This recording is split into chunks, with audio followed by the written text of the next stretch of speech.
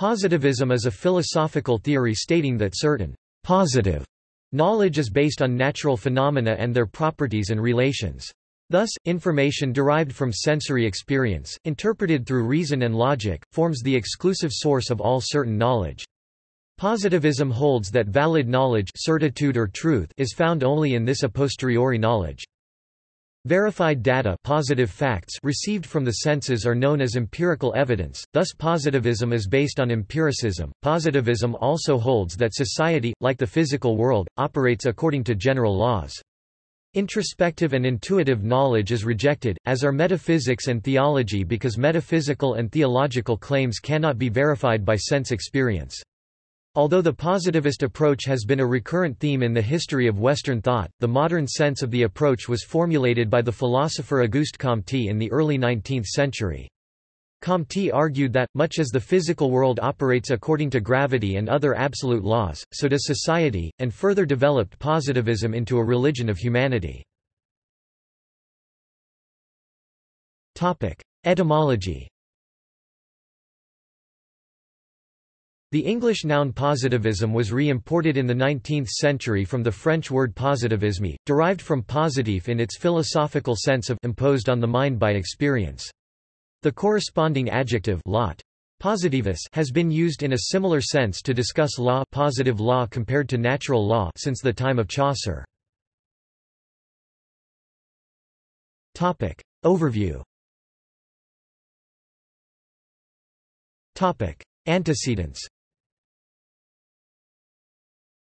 Positivism is part of a more general ancient quarrel between philosophy and poetry, notably laid out by Plato and later reformulated as a quarrel between the sciences and the humanities. Plato elaborates a critique of poetry from the point of view of philosophy in his dialogues Phaedrus 245, a Symposium 209a, Republic 398a, Laws 817 BD and Ion.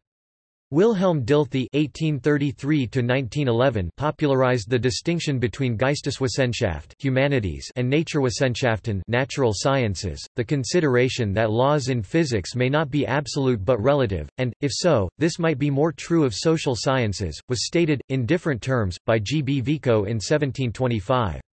Vico, in contrast to the positivist movement, asserted the superiority of the science of the human mind, the humanities, in other words, on the grounds that natural sciences tell us nothing about the inward aspects of things.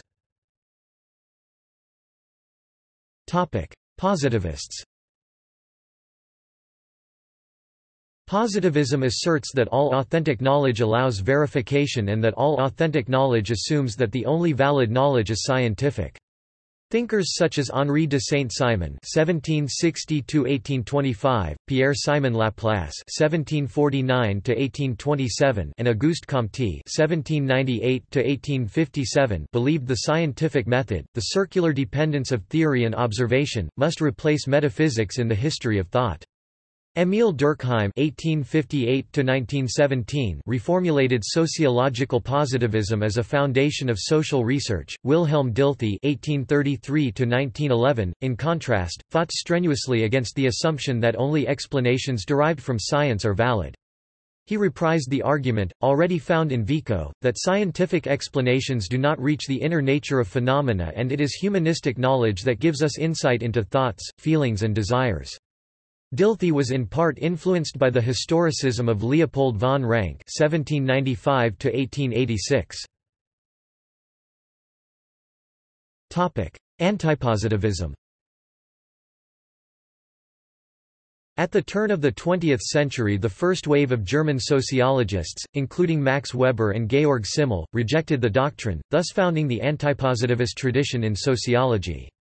Later antipositivists and critical theorists have associated positivism with scientism, science as ideology. Later in his career 1969, German theoretical physicist Werner Heisenberg, Nobel laureate for pioneering work in quantum mechanics, distanced himself from positivism by saying, "The positivists have a simple solution, the world must be divided into that which we can say clearly and the rest, which we had better pass over in silence." But can any one conceive of a more pointless philosophy, seeing that what we can say clearly amounts to next to nothing? If we omitted all that is unclear, we would probably be left with completely uninteresting and trivial tautologies. Logical positivism and postpositivism. In the early 20th century, logical positivism—a descendant of Comte's basic thesis but an independent movement—sprang up in Vienna and grew to become one of the dominant schools in Anglo-American philosophy and the analytic tradition. Logical positivists or neopositivists rejected metaphysical speculation and attempted to reduce statements and propositions to pure logic. Strong critiques of this approach by philosophers such as Karl Popper, Willard van Orman Quine and Thomas Kuhn have been highly influential, and led to the development of postpositivism. In historiography. In historiography, the debate on positivism has been characterized by the quarrel between positivism and historicism. Historicism is also sometimes termed historism in the German tradition. Arguments against positivist approaches in historiography include that history differs from sciences like physics and ethology in subject matter and method. That much of what history studies is non-quantifiable, and therefore to quantify is to lose in precision. Experimental methods and mathematical models do not generally apply to history, and it is not possible to formulate general quasi-absolute laws in history. In other fields. Positivism in the social sciences is usually characterized by quantitative approaches and the proposition of quasi-absolute laws. A significant exception to this trend is represented by cultural anthropology, which tends naturally toward qualitative approaches. In psychology, the positivist movement was influential in the development of operationalism. The 1927 philosophy of science book The Logic of Modern Physics in particular, which was originally intended for physicists, coined the term operational definition, which went on to dominate psychological method for the whole century. In economics, practicing researchers tend to emulate the methodological assumptions of classical positivism, but only in a de facto fashion. The majority of economists do not explicitly concern themselves with matters of epistemology. Economic thinker Friedrich Hayek c. Law, Legislation and Liberty rejected positivism in the social sciences as hopelessly limited in comparison to evolved and divided knowledge.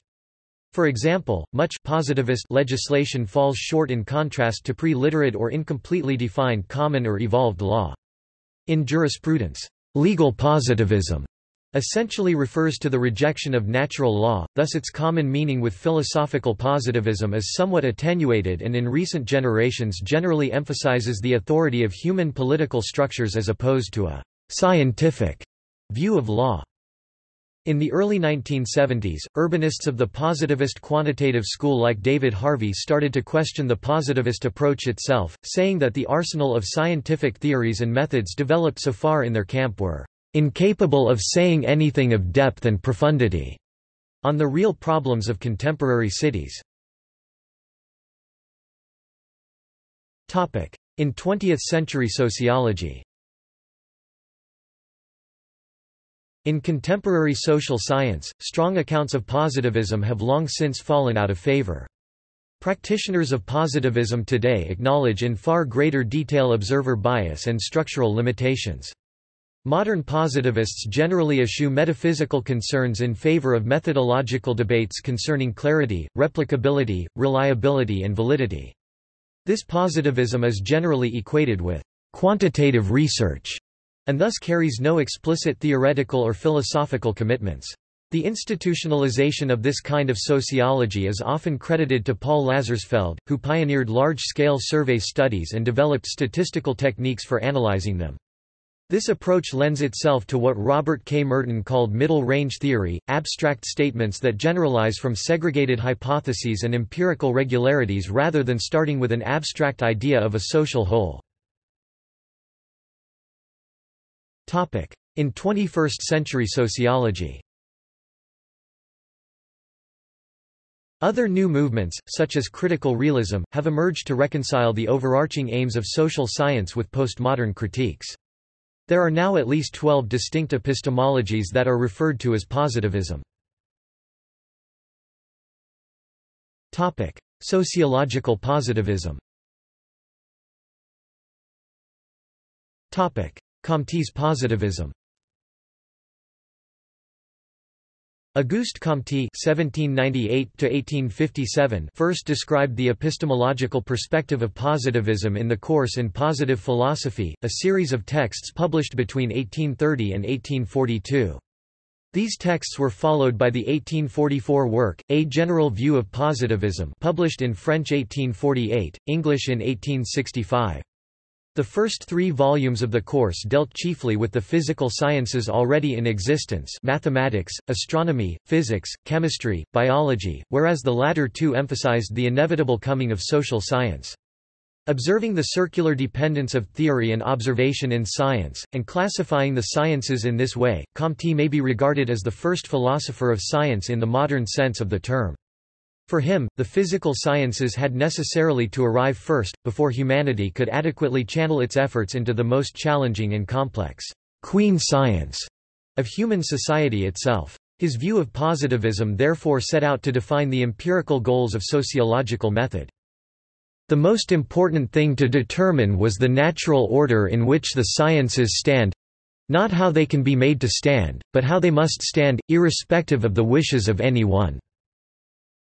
This Comte accomplished by taking as the criterion of the position of each the degree of what he called positivity, which is simply the degree to which the phenomena can be exactly determined.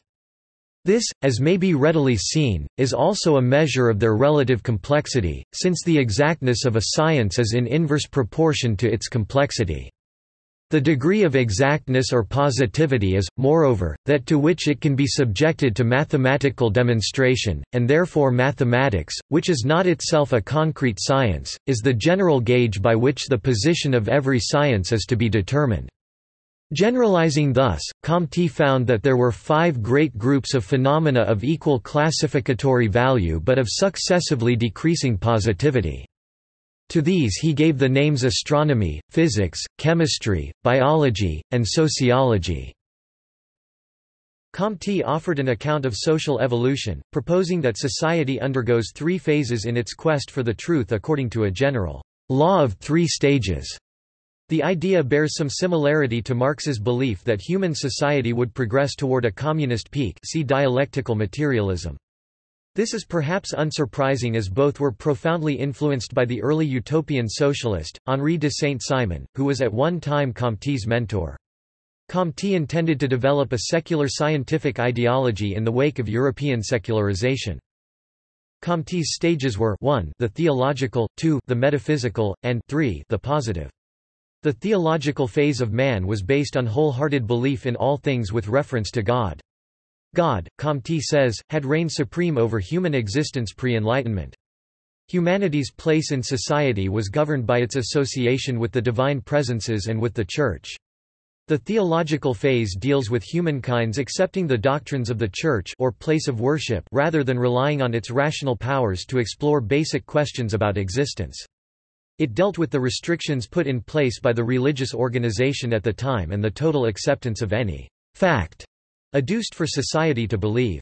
Comte describes the metaphysical phase of humanity as the time since the Enlightenment, a time steeped in logical rationalism, to the time right after the French Revolution. This second phase states that the universal rights of humanity are most important. The central idea is that humanity is invested with certain rights that must be respected. In this phase, democracies and dictators rose and fell in attempts to maintain the innate rights of humanity. The final stage of the trilogy of Comte's universal law is the scientific, or positive, stage. The central idea of this phase is that individual rights are more important than the rule of any one person. Comte stated that the idea of humanity's ability to govern itself makes this stage inherently different from the rest. There is no higher power governing the masses, and the intrigue of any one person can achieve anything based on that individual's free will. The third principle is most important in the positive stage. Comte calls these 3 phases the universal rule in relation to society and its development. Neither the second nor the third phase can be reached without the completion and understanding of the preceding stage. All stages must be completed in progress. Comte believed that the appreciation of the past and the ability to build on it towards the future was key in transitioning from the theological and metaphysical phases. The idea of progress was central to Comte's new science, sociology. Sociology would led to the historical consideration of every science, because the history of one science, including pure political history, would make no sense unless it was attached to the study of the general progress of all of humanity."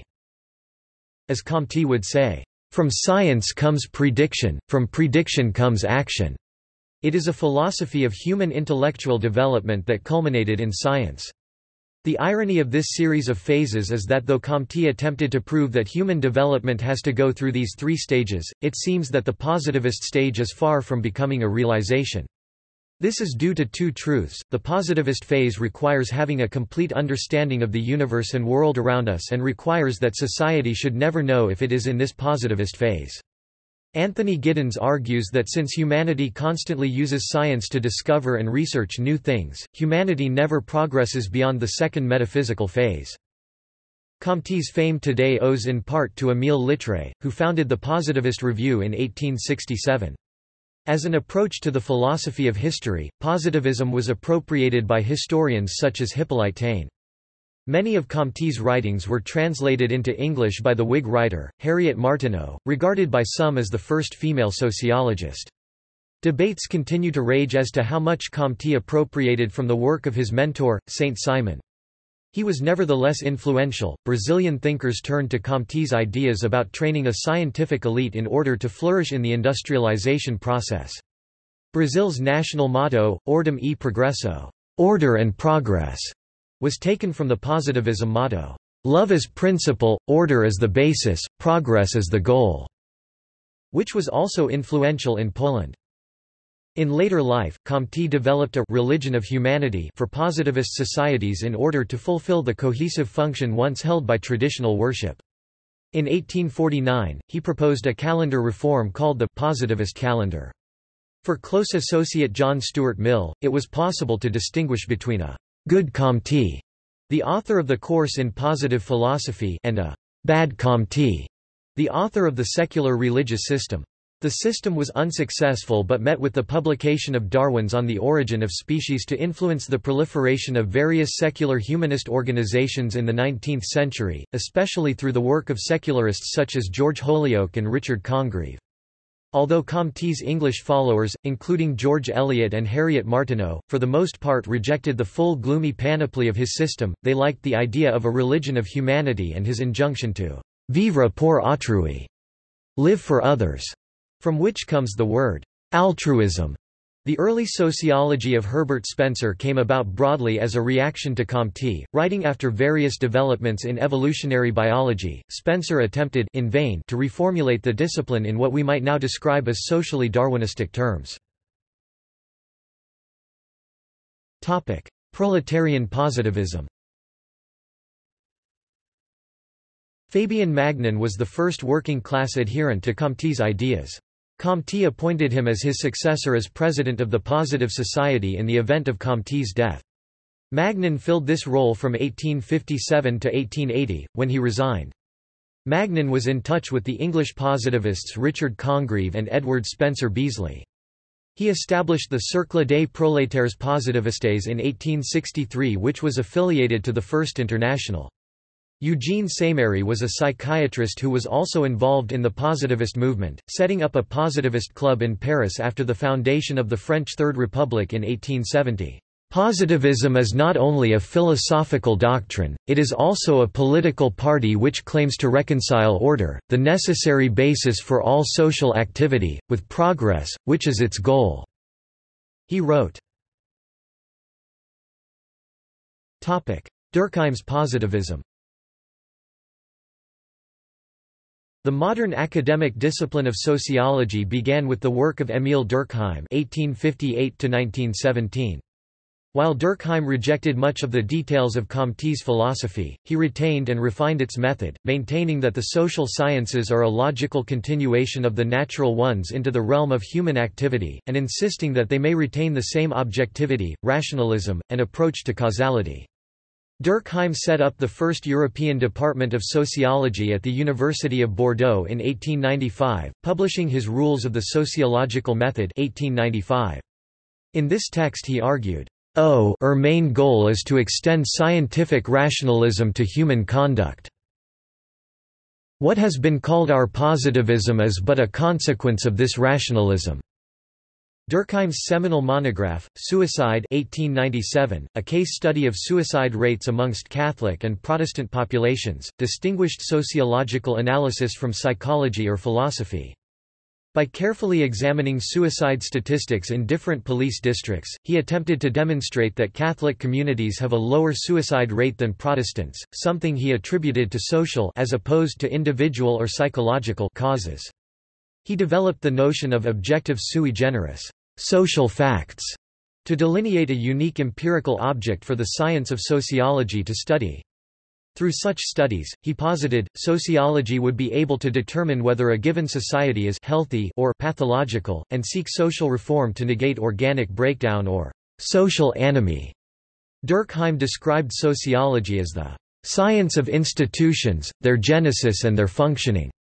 Ashley Ornstein has alleged, in a consumer textbook published by Pearson Education, that accounts of Durkheim's positivism are possibly exaggerated and oversimplified. Comte was the only major sociological thinker to postulate that the social realm may be subject to scientific analysis in exactly the same way as natural science, whereas Durkheim saw a far greater need for a distinctly sociological scientific methodology. His lifework was fundamental in the establishment of practical social research as we know it today, techniques which continue beyond sociology and form the methodological basis of other social sciences, such as political science, as well as market research and other fields. Antipositivism and critical theory. At the turn of the 20th century, the first wave of German sociologists formally introduced methodological antipositivism, proposing that research should concentrate on human cultural norms, values, symbols, and social processes viewed from a subjective perspective. Max Weber argued that sociology may be loosely described as a science as it is able to identify causal relationships, especially among ideal types, or hypothetical simplifications of complex social phenomena. As a nonpositivist, however, one seeks relationships that are not as ahistorical, invariant, or generalizable as those pursued by natural scientists. Weber regarded sociology as the study of social action, using critical analysis and Verstehen techniques. The sociologists Georg Simmel, Ferdinand Tönnies, George Herbert Mead, and Charles Cooley were also influential in the development of sociological antipositivism, whilst neo-Kantian philosophy, hermeneutics, and phenomenology facilitated the movement in general. Karl Marx's theory of historical materialism and critical analysis drew upon positivism, a tradition which would continue in the development of critical theory. However, following in the tradition of both Weber and Marx, the critical theorist Jürgen Habermas has critiqued pure instrumental rationality in its relation to the cultural rationalization of the modern West as meaning that scientific thinking becomes something akin to ideology itself. Positivism may be espoused by technocrats who believe in the inevitability of social progress through science and technology. New movements, such as critical realism, have emerged in order to reconcile postpositivist aims with various so-called postmodern perspectives on the social acquisition of knowledge. Contemporary positivism. In the original Comtean usage, the term positivism roughly meant the use of scientific methods to uncover the laws according to which both physical and human events occur, while sociology was the overarching science that would synthesize all such knowledge for the betterment of society. Positivism is a way of understanding based on science. People don't rely on the faith of God but instead of the science behind humanity. Antipositivism formally dates back to the start of the 20th century, and is based on the belief that natural and human sciences are ontologically and epistemologically distinct. Neither of these terms is used any longer in this sense. There are no fewer than 12 distinct epistemologies that are referred to as positivism. Many of these approaches do not self-identify as positivist, some because they themselves arose in opposition to older forms of positivism, and some because the label has over time become a term of abuse by being mistakenly linked with a theoretical empiricism.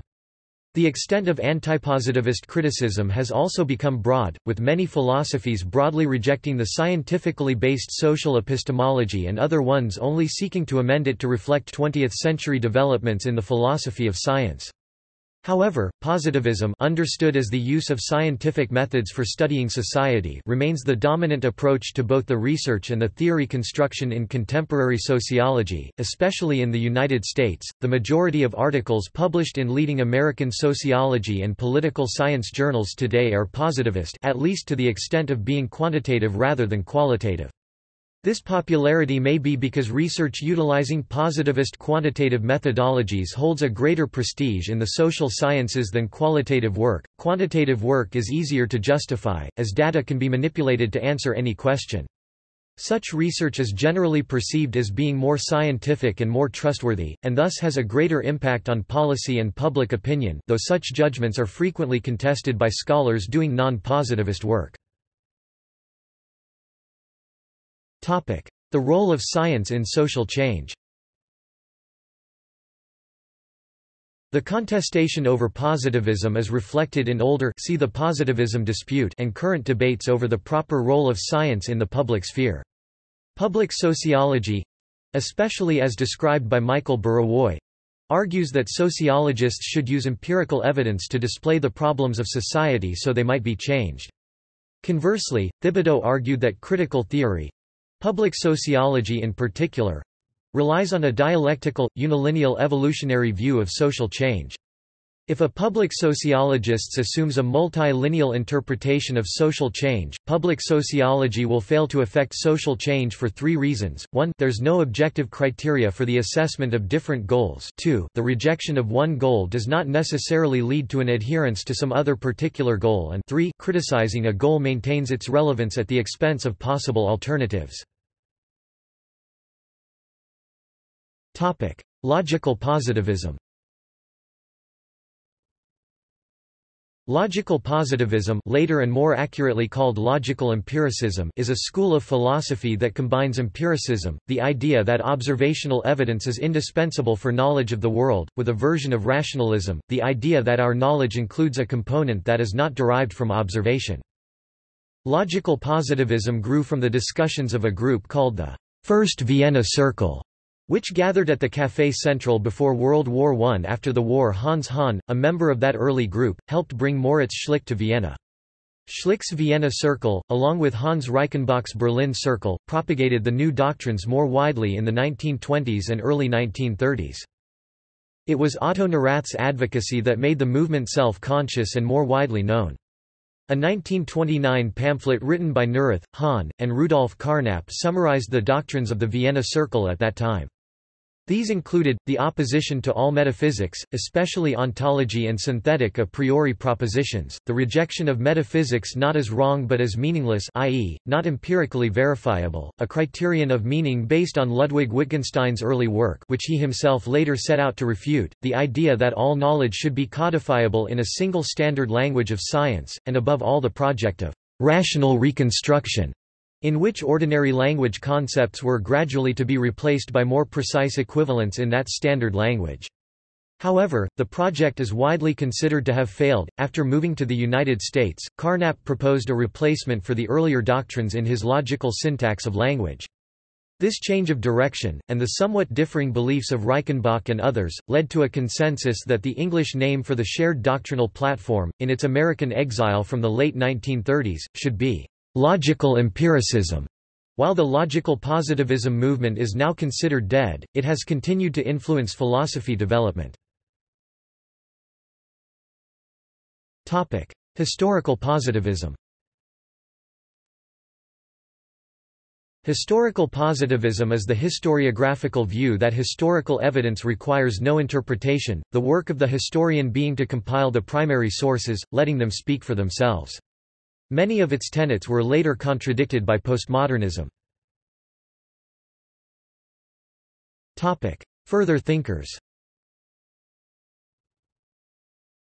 Within years of the publication of Comte's book A General View of Positivism 1848, other scientific and philosophical thinkers began creating their own definitions for positivism. They included Émile Zola, Émile Hennequin, Wilhelm Scherer, and Dmitry Pisarev. Émile Zola was an influential French novelist, the most important example of the literary school of naturalism, and a major figure in the political liberalization of France. Émile Hennequin was a Parisian publisher and writer who wrote theoretical and critical pieces. He exemplified the tension between the positivist drive to systematize literary criticism and the unfettered imagination inherent in literature. He was one of the few thinkers who disagreed with the notion that subjectivity invalidates observation, judgment and prediction. Unlike many positivist thinkers before him, he believed that subjectivity does play a role in science and society. His contribution to positivism pertains not to science and its objectivity, but rather to the subjectivity of art and the way artists, their work, and audiences interrelate. Hennequin tried to analyze positivism strictly on the predictions, and the mechanical processes, but was perplexed due to the contradictions of the reactions of patrons to artwork that showed no scientific inclinations.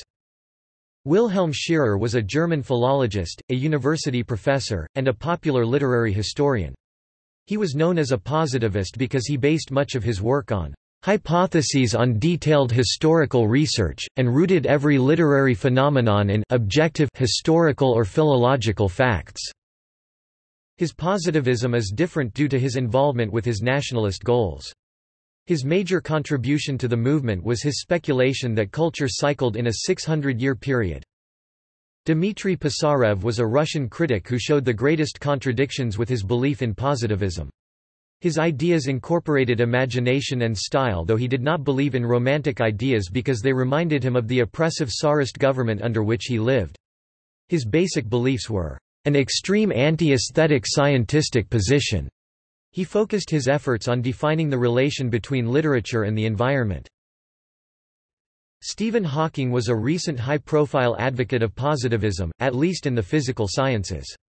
In The Universe in a Nutshell, p. 31, he wrote, "Any sound scientific theory, whether of time or of any other concept, should in my opinion be based on the most workable philosophy of science, the positivist approach put forward by Karl Popper and others. According to this way of thinking, a scientific theory is a mathematical model that describes and codifies the observations we make. A good theory will describe a large range of phenomena on the basis of a few simple postulates and will make definite predictions that can be tested. If one takes the positivist position, as I do, one cannot say what time actually is. All one can do is describe what has been found to be a very good mathematical model for time and say what predictions it makes." However, the claim that Popper was a positivist is a common misunderstanding that Popper himself termed the Popper legend. In fact, he developed his beliefs in stark opposition to and as a criticism of positivism and held that scientific theories talk about how the world really is, not, as positivists claim, about phenomena or observations experienced by scientists. In the same vein, continental philosophers like Theodor Adorno and Jürgen Habermas regarded Popper as a positivist because of his alleged devotion to a unified science. However, this was also part of the Popper legend. Popper had in fact been the foremost critic of this doctrine of the Vienna Circle, critiquing it, for instance, in his Conjectures and Refutations. In science today. The key features of positivism as of the 1950s, as defined in the received view, are a focus on science as a product, a linguistic or numerical set of statements, a concern with axiomatization, that is, with demonstrating the logical structure and coherence of these statements, an insistence on at least some of these statements being testable, that is, amenable to being verified, confirmed, or shown to be false by the empirical observation of reality. Statements that would, by their nature, be regarded as untestable included the teleological, thus positivism rejects much of classical metaphysics. The belief that science is markedly cumulative, the belief that science is predominantly transcultural, the belief that science rests on specific results that are dissociated from the personality and social position of the investigator, the belief that science contains theories or research traditions that are largely commensurable, the belief that science sometimes incorporates new ideas that are discontinuous from old ones, The belief that science involves the idea of the unity of science, that there is, underlying the various scientific disciplines, basically one science about one real world. The belief that science is nature and nature is science, and out of this duality, all theories and postulates are created, interpreted, evolve, and are applied. Positivism is elsewhere defined as the belief that all true knowledge is scientific, and that all things are ultimately measurable. Positivism is closely related to reductionism, in that both involve the belief that entities of one kind are reducible to entities of another, such as societies to configurations of individuals, or mental events to neural phenomena. It also involves the contention that processes are reducible to physiological, physical or chemical events, and even that social processes are reducible to relationships between and actions of individuals, or that biological organisms are reducible to physical systems. While most social scientists today are not explicit about their epistemological commitments, articles in top American sociology and political science journals generally follow a positivist logic of argument. It can be thus argued that natural science and social science research articles can therefore be regarded with a good deal of confidence as members of the same genre. Criticisms. Historically, positivism has been criticized for its reductionism, i.e., for contending that all processes are reducible to physiological, physical or chemical events. Social processes are reducible to relationships between and actions of individuals, and that biological organisms are reducible to physical systems. Max Horkheimer criticized the classic formulation of positivism on two grounds. First, he claimed that it falsely represented human social action. The first criticism argued that positivism systematically failed to appreciate the extent to which the so-called social facts it yielded did not exist out there, in the objective world, but were themselves a product of socially and historically mediated human consciousness. Positivism ignored the role of the observer in the constitution of social reality and thereby failed to consider the historical and social conditions affecting the representation of social ideas. Positivism falsely represented the object of study by reifying social reality as existing objectively and independently, and labor actually produced those conditions. Secondly, he argued, representation of social reality produced by positivism was inherently and artificially conservative, helping to support the status quo, rather than challenging it. This character may also explain the popularity of positivism in certain political circles. Horkheimer argued, in contrast, that critical theory possessed a reflexive element lacking in the positivistic traditional theory. Some scholars today hold the beliefs critiqued in Horkheimer's work, but since the time of his writing, critiques of positivism, especially from philosophy of science, have led to the development of postpositivism. This philosophy greatly relaxes the epistemological commitments of logical positivism and no longer claims a separation between the knower and the known. Rather than dismissing the scientific project outright, postpositivists seek to transform and amend it, though the exact extent of their affinity for science varies vastly. For example, some postpositivists accept the critique that observation is always value-laden, but argue that the best values to adopt for sociological observation are those of science, skepticism, rigor, and modesty. Just as some critical theorists see their position as a moral commitment to egalitarian values, these postpositivists see their methods as driven by a moral commitment to these scientific values. Such scholars may see themselves as either positivists or antipositivists. Positivism has also come under fire on religious and philosophical grounds, whose proponents state that truth begins in sense experience, but does not end there. Positivism fails to prove that there are not abstract ideas, laws, and principles, beyond particular observable facts and relationships and necessary principles, or that we cannot know them. Nor does it prove that material and corporeal things constitute the whole order of existing beings, and that our knowledge is limited to them. According to positivism, our abstract concepts or general ideas are mere collective representations of the experimental order. For example, the idea of man is a kind of blended image of all the men observed in our experience. This runs contrary to a Platonic or Christian ideal, where an idea can be abstracted from any concrete determination, and may be applied identically to an indefinite number of objects of the same class from the idea's perspective. Platonism is more precise. Defining an idea as a sum of collective images is imprecise and more or less confused, and becomes more so as the collection represented increases. An idea defined explicitly always remains clear. Experientialism, which arose with second-generation cognitive science, asserts that knowledge begins and ends with experience itself. Echoes of the positivist and antipositivist debate persist today, though this conflict is hard to define. Authors writing in different epistemological perspectives do not phrase their disagreements in the same terms and rarely actually speak directly to each other. To complicate the issues further, few practicing scholars explicitly state their epistemological commitments, and their epistemological position thus has to be guessed from other sources such as choice of methodology or theory. However, no perfect correspondence between these categories exists, and many scholars critiqued as positivists are actually postpositivists. One scholar has described this debate in terms of the social construction of the other, with each side defining the other by what it is not rather than what it is, and then proceeding to attribute far greater homogeneity to their opponents than actually exists. Thus, it is better to understand this not as a debate but as two different arguments, the antipositivist articulation of a social meta-theory which includes a philosophical critique of scientism, and positivist development of a scientific research methodology for sociology with accompanying critiques of the reliability and validity of work that they see as violating such standards. See also: Cliodynamics, Charvaka, Gödel's incompleteness theorems, London Positivist Society, Nature versus Nurture, Scientific Politics, The New Paul and Virginia, Vladimir Solovyov.